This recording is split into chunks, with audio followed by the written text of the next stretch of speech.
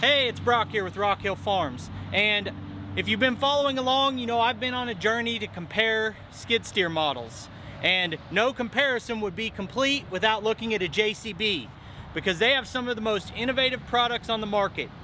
This Teleskid is one example. With the one boom arm, you've got the side entry door, which is really convenient. Then you've got the ability to load at a lot higher height. They've got a lot of other cool things that I might touch on later in the video, but for now I'm going to test drive one of these. I'm also going to test drive a New Holland because I think they're very similar to the Case machines, but the dealership is closer. This machine right here, I'll put the model number on the screen, is a 12,000 pound machine, and I've been looking at 10,000 pound machines, but it's still going to be close enough to give me a good comparison.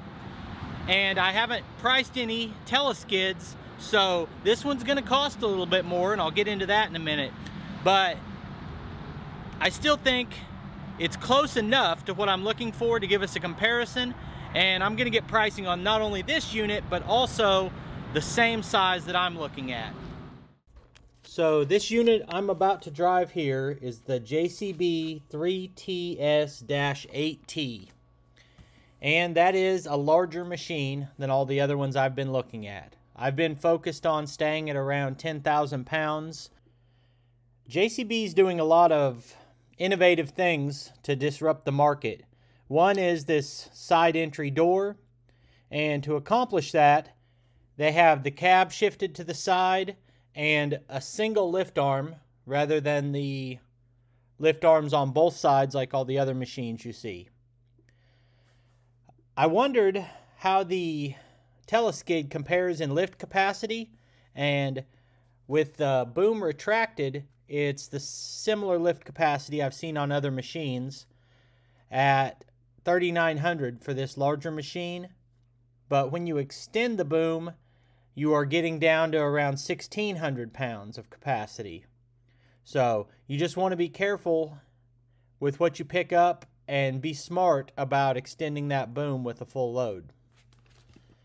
With this being a little bit larger machine and having the telescoping option, it's no surprise that it's the most expensive machine I've looked at $88,000. But their non-telescoping machine that weighs 10,000 pounds is $67,000. And for comparison, the New Holland that I'm going to show you next is $65,000 for the same size of machine. So really what I'm finding is that all the brands are pretty comparable in lift capacity and price. You probably noticed right there that it was jerking me around pretty good, and I had to stop here and adjust the sensitivity and then change the way I was handling the controller. I've had a couple of brands that just felt overly responsive, even though they have a setting for that. Mostly when I come to test drive these machines, the salesman comes out and kind of walks me through the features and the controls and everything. But at this particular dealership this morning, the guy was really busy, so I was just kind of winging it.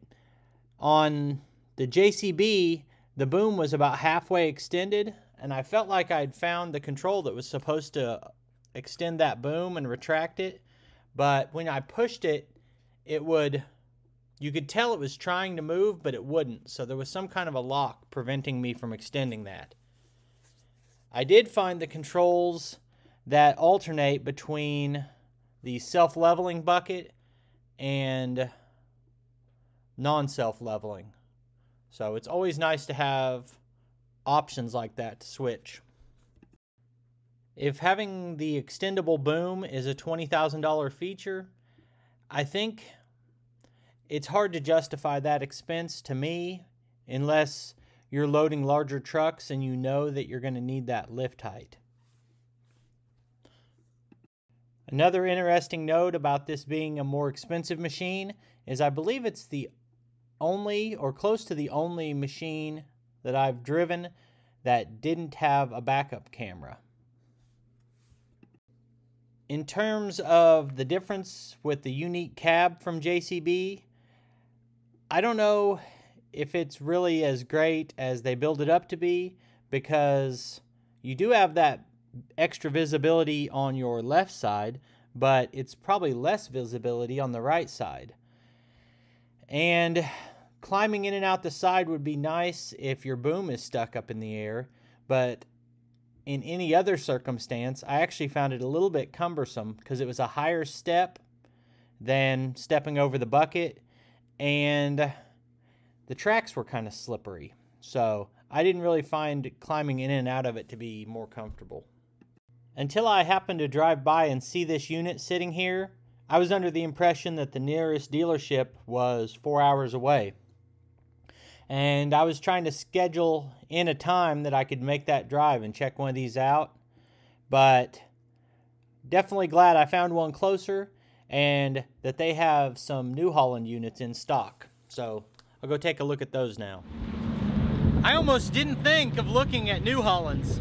Now, the salesman told me that New Holland is actually the #1 sales leader in ag. I didn't know that. He says if you look internationally, they sell more ag machinery than John Deere. And the parent company is Case New Holland. And as soon as I walked up to this and I looked at the screen and the controls, I said, this feels like the Case machine I drove in Louisville. So I'm gonna give this a test drive.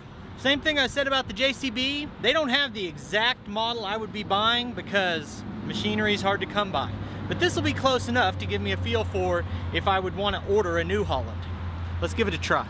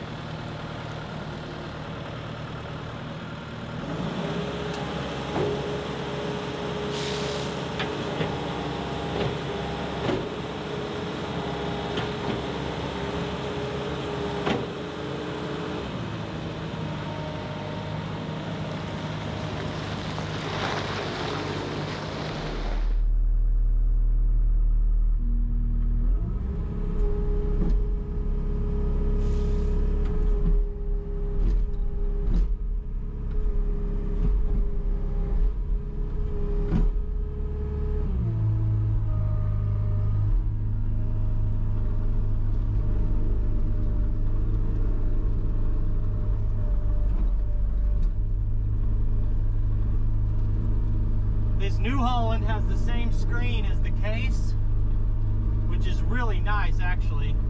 Probably the nicest of anything I've driven.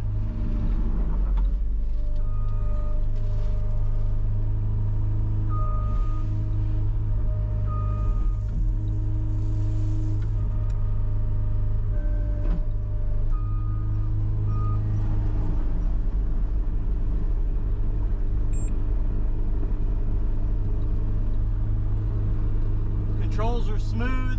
This feels like the Case machine. It's really nice, but this is closer to a dealership to me than the Case is.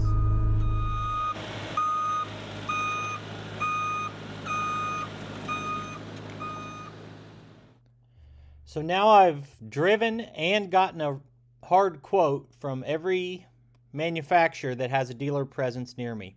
It seems like they all make a nice machine with similar prices and similar specs, so it almost comes down to the dealer network. I appreciate you taking time to watch this video. I'll put a couple more of our videos on the screen, and I'll see you next time.